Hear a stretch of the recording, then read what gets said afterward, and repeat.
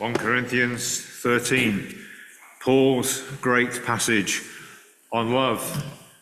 It's often read at weddings, and today it's Trish and Simon's wedding anniversary. Number 6, I think, isn't it? Yeah. So may God bless you, especially this day. 1 Corinthians 13. Now I will show you the most excellent way. If I speak in the tongues of men and of angels, but have not love, I am only a resounding gong or a clanging cymbal. If I have the gift of prophecy and can fathom all mysteries and all knowledge, and if I have faith that can move mountains, but have not love, I am nothing. If I give all I possess to the poor and surrender my body to the flames, but have not love, I am nothing. Love is patient. Love is kind. It does not envy, it does not boast, it is not proud. It is not rude, it is not self-seeking, it is not easily angered. It keeps no record of wrongs. Love does not delight in evil, but rejoices in the truth. It always protects, always trusts, always hopes, always perseveres. Love never fails. But where there are prophecies, they will cease. Where there are tongues, they will be stilled. Where there is knowledge, it will pass away. For we know in part and we prophesy in part. But when perfection comes, the imperfect disappears. When I was a child, I talked like a child, I thought like a child, I reasoned like a child. But when I became a man, I put childish ways behind me. Now we see but a poor reflection as in a mirror. Then we shall see face to face. Now I know in part, then I shall know fully, even as I am known. Now there remain 3, faith, hope, and love. But the greatest of these is love. Praise God. Amen. Thank you, Jerry. Let's pray.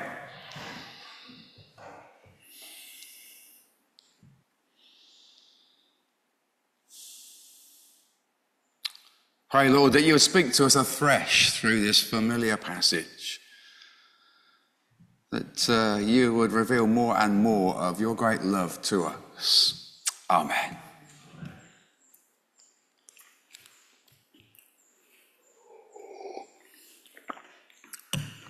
What a tremendous piece of biblical poetry that is. You've probably heard many sermons on this passage, most probably at weddings. It's very popular, as Derry said, at weddings. You might have had it at your wedding. It has great rhythm, fine sentiments, and it's not religious. It doesn't mention God or Jesus or the Holy Spirit or church. And I have a wonderful wedding sermon in my file that I could have recycled today. But as many of you well know, the context of this passage, 1 Corinthians 13, has little to do with weddings and a lot to do with church life. And the link is, in this context, to chapter 12. Now eagerly desire the greater gifts, and yet I will show you the most excellent way. And then it goes on to chapter 13. And the wider context of this passage is the misapplication of spiritual gifts and the subsequent competition and division caused.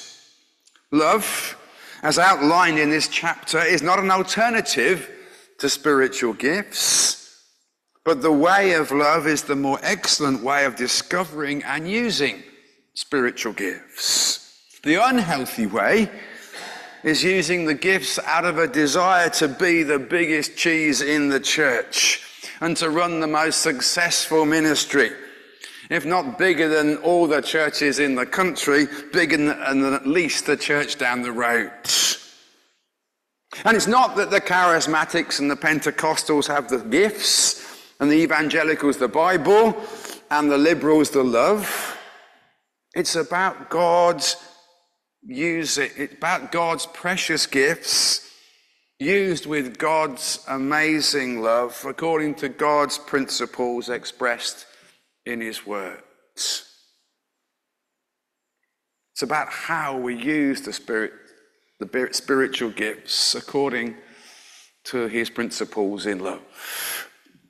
And it's important to point out at the outset the meaning of the Greek words translated love in this passage. There's a saying, isn't there, that the Greeks have a word for it. And here the Greek word in this passage is agape. It's not eros, romantic love. It's not phileo, brotherly love. It's not storge, family love, but agape. It's the word used in the New Testament for never-ending, self-giving love. Love lavished on others, whether they deserve it or not. Specifically, it's a love that comes from God and is displayed in the life and death of Jesus Christ. It's the kind of self-giving love that Jesus demonstrated when he died on the cross for each one of us. Paul says elsewhere, but God demonstrates his own love for us in this: while we were still sinners, Christ died for us. Christ died for each one of us when we were still sinners and demonstrated his love for us in this. And this agape love should be the hallmark of the Christian community and Christian relationships. It's the kind of love we should aspire to as Christians. But then Paul talks about the lack of love in verse 1-3. He says, without love, I am nothing. Gongs and cymbals were regularly used by the followers of the Greek mystery religions in Corinth. They worshipped Dionysus, the god of nature, and Cybele, the goddess of wild animals. And their worship included wild sexual orgies. And they made a right racket as they played their gongs and their cymbals, and they annoyed the neighborhood.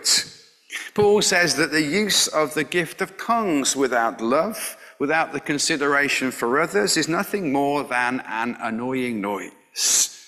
People who use the spiritual gifts of prophecy, revelation, wisdom, and knowledge without love are nothing. He says, if I have the gift of faith which can move mountains but have not love, I am nothing. And today, as in the Corinthian church, some spiritually gifted individuals and ministries are admired as successful and important, but Paul says without love, they are not just unimportant, they are nothing. Some Christians can use the gift of tongues and other spiritual gifts insensitively, not to build up the church, but to attempt to make themselves look good or to gain attention. Typically, they crash that moment of awe and worship when the congregation is focused on God, and they come in with a tongue or a prophecy and they draw attention to themselves away from God. And you can sense that. I'm sure you've been in meetings where someone's done that and you think, oh no, they've just done that in the wrong place. They're drawing attention to themselves. It jars, a bit like a bum note on the piano. See, generally, I want people to use spiritual gifts. I want to encourage you to use spiritual gifts, but just for a few, I want you to think about your motives before you speak. Am I doing this to build up the body of Christ? Am I doing this to look good? Then he says, without love, I gain nothing. In verse 3, Paul refers to practical acts of self-sacrifice that most of us would regard as extreme discipleship, that would put us in the Premier League of Christian disciples, somewhere up there among the saints and the apostles. giving away all our possessions to the poor, surrendering to martyrdom. Surely, we say, such things are highly valued by God. Surely such things accomplish much for the kingdom of God. If someone gave away all their possessions or offered themselves up to be put to death for the cause of Christ, surely God admires those things. But Paul says no. Even such acts as these without love can be motivated by self-interest, to look good in the eyes of others. Or they can be dead works, an attempt to work our own righteousness in the eyes of God, to build up spiritual credit, if you like, in our spiritual bank account with God. Without love, such acts, though outwardly impressive, gain nothing. But then he says, love is, verse 4. The well-known 1980s theologian and mystic Howard Jones famously asked the question, what is love? And it's important for us Christians to answer that.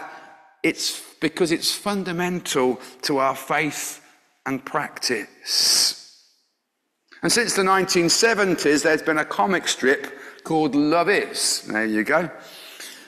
Possibly inspired by this passage, and itself inspiring a whole industry of cards and student posters. Anybody have a Love Is poster on their wall when they were a student? Oh, it worked too. Yeah. Anybody still got a Love Is poster on their wall? Sorry? Got tea towel. Yeah.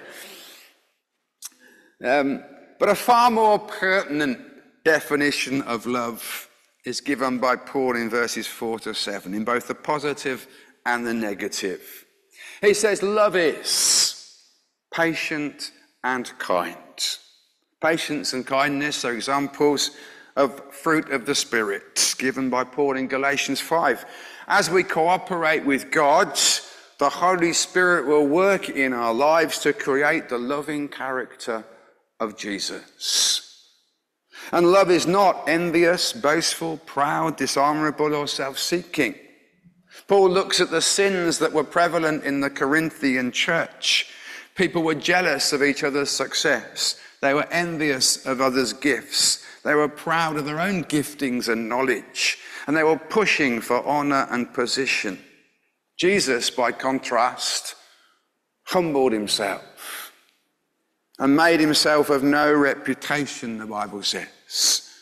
In submission to the will of his Father and for the love of sinful mankind, he surrendered himself to crucifixion upon the cross for our sake. He gave up everything that heaven affords that we might gain eternal life. This is love vast as the ocean. This is love, that Jesus gave up heaven for us. He came and suffered for us, for our sake, humbled himself even to death upon the cross, the means of execution for the lowest of the low, that we might become friends and children of God. And love is not easily angered. Love is not unforgiving or delighted in evil. Paul looks at three ways in which we react that shows a lack of love. We can anger easily. We can become touchy or grumpy. We can easily blame this on the failings of others. Oh, what a stupid driver. Why are you driving at 45 miles an hour when the speed limit is 60? I found myself saying the other day. We can cling on to unforgiveness and bitterness, even when it hurts only us or the ones we love. By contrast, Jesus, when crucified, said, Father, forgive them, for they do not know what they're doing. We can rejoice in evil. Simply the perversity of enjoying sin, which is rebellion against God, or rejoicing in the failings of others. Germans have a word for it, don't they? Schadenfreude, damaged joy. It means literally. We Brits don't have a word for it, but we kid ourselves that we don't feel it sometimes. We do feel it sometimes, don't we? The atheist Gore Vidal said, "Whenever a friend succeeds, a little something in me dies." Somehow the failings of others make us look relatively good. And gossip is a form of this sin. You know, "Oh, haven't you heard this about this person?" Somehow it makes us look relatively better than them, we think. But love always, Paul says in verse 7, love in contrast always protects, trusts, hopes, perseveres. Who here can say that in all things they always protect, trust, hope, and persevere? Come on. Sometimes we just give up, don't we? We give up believing God is going to do something in a situation and we stop praying. Or we just find the situation too difficult and we pack in trying. Or we just lose interest. Mae West, in her well-known commentary on this passage, said, "Love conquers all things except poverty and toothache." There's more than a grain of truth in Miss West's observation. It's poverty and toothache which often does for love. And by that I mean the ordinary stuff of life. We're called to practice love in the small acts of obedience and kindness in our daily lives, aren't we? Doing the washing up, putting the bins out, saying we're sorry again, forgiving the small failings again, covering for the sick work colleague again. Whatever it is, the small act of kindness, we're called to continue to do that act of love. And sometimes we're asked by God to persevere through the really trying situations of life that require real, consistent love. Bittlinger said, "Love sacrifices the right to rebel against God." And this passage is very challenging teaching for Christians, isn't it? It's nice for weddings, but it's very challenging teaching for Christians. It's on a par, I think, with the teaching of the Sermon on the Mount, and to the point where some say Paul is using hyperbole. I think it's only with God's help that we can keep on loving with this kind of agape love. And that brings us to the final section of this chapter, the part that talks about endless love. Love never fails. The Greek word is piptai, which means falls or collapses, rather like a bridge under extreme load. Love never collapses. Agape love never folds under extreme and sustained pressure. It continues through death and on to eternity. And that shows us that the source of agape love cannot be human and can only come from God. Since even with supreme human effort, our love is limited. It says in Lamentations 3, "Because of the Lord's great love, we are not consumed, for his compassions never fail. They are new every morning, great is your faithfulness." Because we serve a faithful God, his love never fails.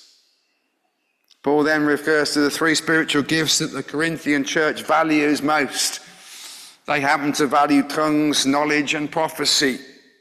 And he says they will become irrelevant or surpassed when perfection comes. And I take that to mean when Jesus comes back to establish his kingdom upon earth. The time of maturity will overtake the time of childish things. Paul says, "Now we see but a poor reflection as in a mirror, then we shall see face to face." Mirrors in his day were made with polished metal. They weren't made with silvered glass like nowadays, and thus the reflection in mirrors of his day were a bit dim and scratchy. And likewise, the spiritual gifts of revelation only provide an imperfect image of God. Whereas one day such revelation will be unnecessary, as we will see Jesus face to face. As John says, dear friends, now we are children of God, and what we will be has not yet been made known. But we know that when Christ appears, we shall be like him, for we shall see him as he is. As Christians, we know Jesus only in part, and until he returns, we shall not know him fully. But the vital thing for us to grasp is that truth of verse 12, that we are fully known by God. He knows everything about us. And despite knowing everything about us, he knows all our fears and failures. God loves us and accepts us as his precious children, just as we are. Paul says elsewhere in Romans 5, God's love has been poured out into our hearts through the Holy Spirit who has been given to us. Ask God this morning to reveal his great love for you and to fill you with his Holy Spirit, that you may love him and love others in turn with the love of God. Paul ends with this famous verse, and now these three remain, faith, hope, and love, but the greatest of these is love. Love supersedes all the gifts because it outlasts them all, and by its nature reflects the nature of God. John says, God is love. This great passage doesn't mention God, but it's all about the love of God, who is love, and who has shown us this love in Jesus Christ. Hallelujah. Let's pray.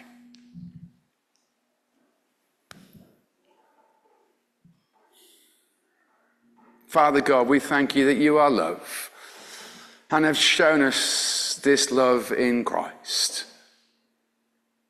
Fill us, Lord, with your Spirit, that we might know afresh the power and reality of your love in our lives. And give us the strength, Lord, to love others as you have loved us. Amen.